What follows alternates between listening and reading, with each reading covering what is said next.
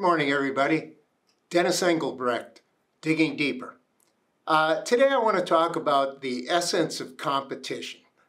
From past blogs and things we've written, most of you are probably aware I've been on this sort of obsessive quest to win a gold ball, which essentially means winning one of the 4 national tournaments in my age group for tennis.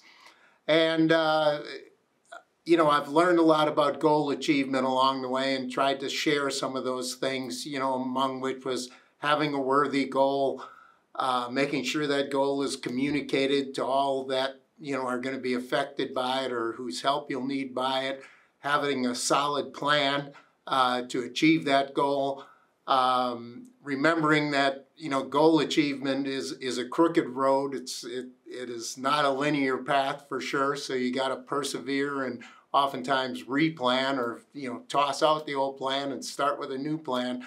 What I found now is some different things, because now I'm sort of I've made it to where I'm competitive to achieve my goal.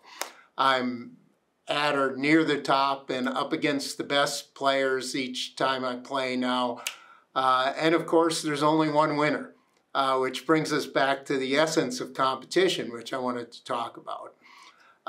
So each of you, of course, in your business is competing on a regular basis. And, what is the essence of competition, and how do you win once you get there and you're competing against,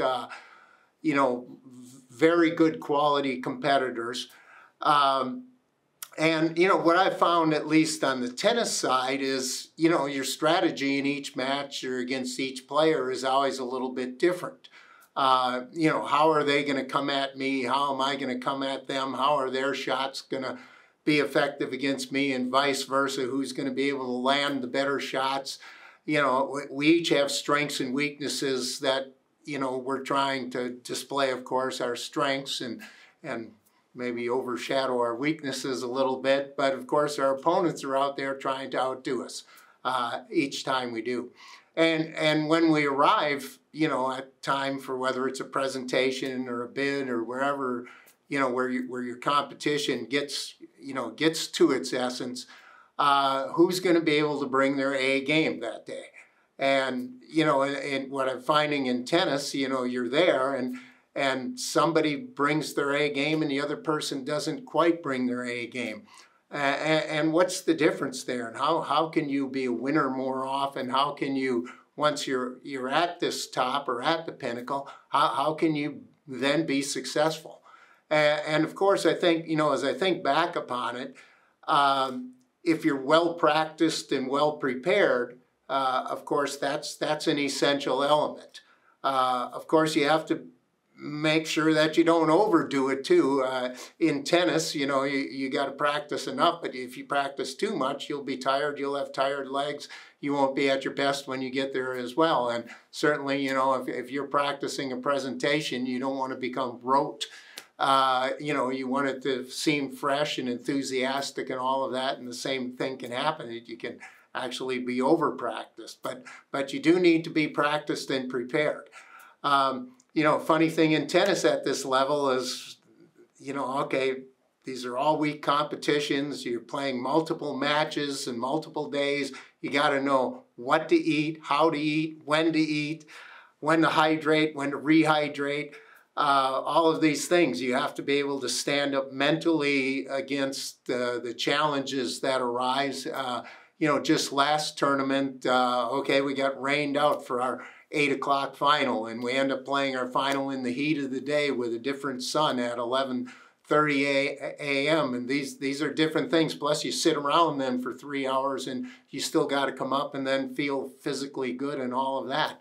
And, the same thing happens to you when you're in competition, right? You arrive at a presentation and something doesn't work, or the room's not set up the way you thought it was going to be set up, or all of a sudden they lob a difficult question that you weren't expecting over the bow or something like that, and you got to handle it on game day, right?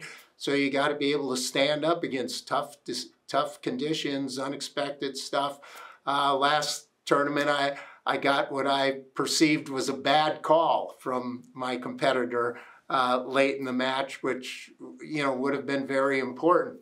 So how do you handle that mentally? You know, when you get in a difficult situation, are you able to maintain and still, again, compete and hopefully persevere?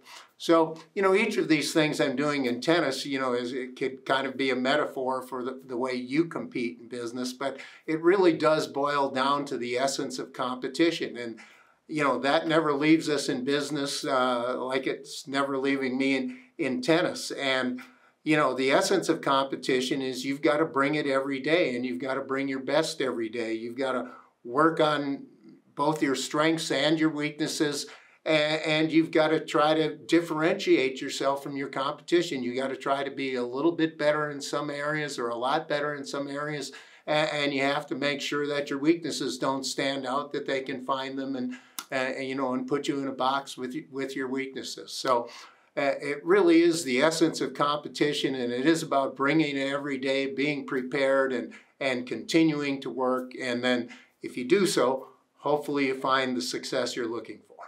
Again, Dennis Engelbrecht, Digging Deeper.